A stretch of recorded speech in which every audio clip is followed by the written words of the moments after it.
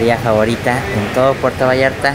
No he ido a tantas, pero sí he comido tacos prácticamente todos los días de la calle y de restaurantes. Estos son los mejores y no solo los mejores, sino que a un muy buen precio. Y la característica de este lugar y por lo que se llama los molcajetes es porque puedes ir a personalizar tus tacos una vez que te los traen a la mesita de allá donde están los molcajetes con salsas y cazuelas con muchas cosas como pepinos, nopales, frijoles y cosas que me encanta ponerle a mis tacos.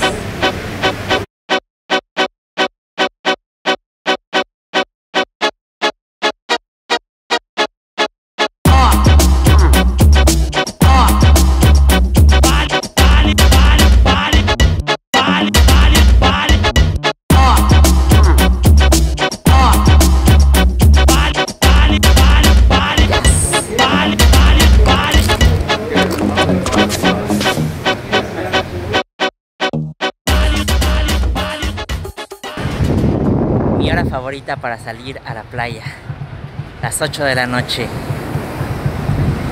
Lo que me gusta de Puerto Vallarta es que si eres como yo, que no disfrutas tanto de estar en la arena y en el mar, usar traje de baño y usar bloqueador y esas cosas incómodas, entonces puedes evitarlas totalmente. Puerto Vallarta es una ciudad fiestera, es una ciudad playera fiestera. Y se sabe que la mejor fiesta de Puerto Vallarta es la fiesta gay.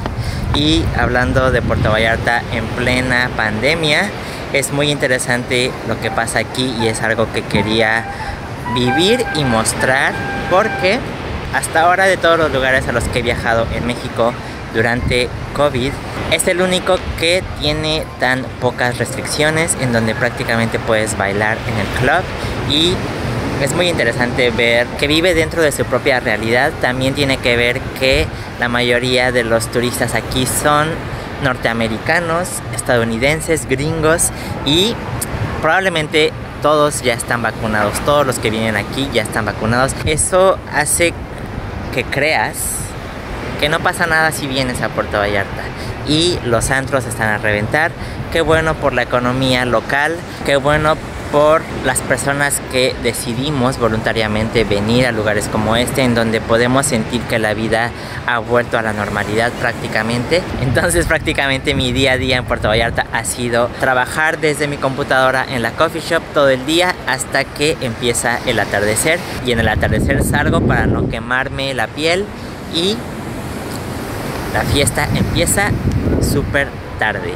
Todavía no empieza la fiesta, es muy temprano para empezar la fiesta. Otra cosa es que no es un lugar muy barato que digamos.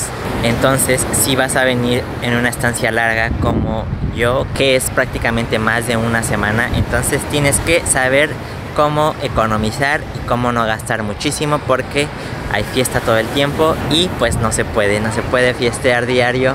Así que es difícil tal vez encontrar una cosa distinta que hacer, sobre todo de noche, sobre todo si eres nocturno.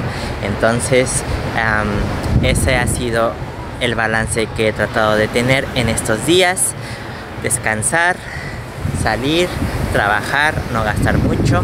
Esa es la vida del nómada digital. Prácticamente a partir del muelle empieza la playa de los muertos, que es la playa gay de Puerto Vallarta. Y para mí es así como se divide Puerto Vallarta, en la área gay, que es este lado, y la área hetero, que es donde está el malecón, donde están los antros para heterosexuales.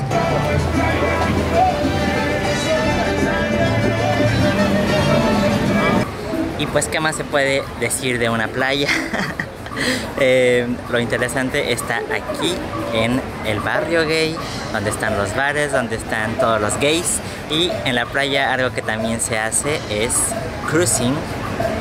Si no sabes qué es eso, Google it. Pero los gays se sabe que son tremendos, así que vamos, ya es hora de divertirnos, ¿no lo crees?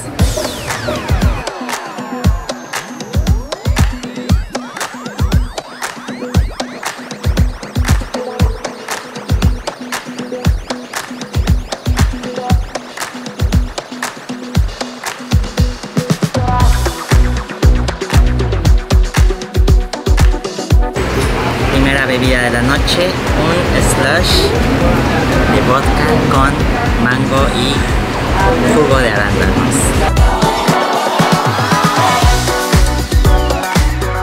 Es hora de ir a mi bar favorito en todo Puerto Vallarta, Anónimo Video Bar.